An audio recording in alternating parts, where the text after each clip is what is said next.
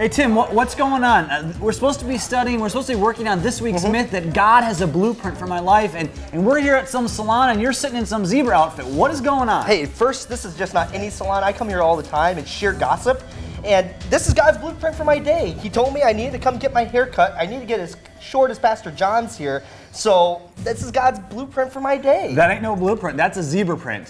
Whatever. You smell like a zebra sometimes, so you should be wearing this. What's going on? All right, you know what? Fine. You want to get your hair cut? That's great. You can do that. I'll just wait over here and see what's going on. It'll only be a few minutes. Okay. I'm going to hold you that. All right, let's go. Fine. All right. I'll be back.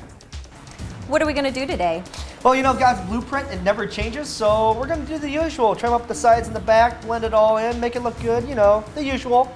Shampoo? Yep, afterwards. Afterwards. Conditioner, yes. Conditioner, as all right. always. We'll do the deep conditioning treatment. Yep. Do you want your same magazine? Absolutely. All right. It's part of the blueprint. Soap Opera Digest. Excellent. Look who was arrested for Love murder. it. Love it. General Hospital. Let's do his hair like this. I don't know. Are you sure? Okay.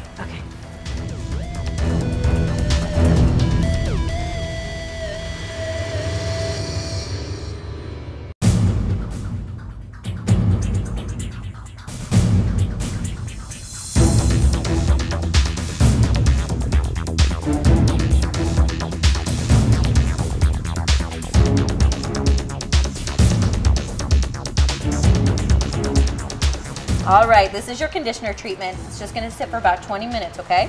All right, is it supposed to tingle like this? You know, we're trying something new this time. Okay, but it's the same type of conditioning treatment as I usually get, right? Same type that you normally get. God's blueprint never fails. Hey Tim, are you ready to go? You want to get going I'm ready. here? Let's go. All right, well, let's see what it looks like. All right. Oh my goodness.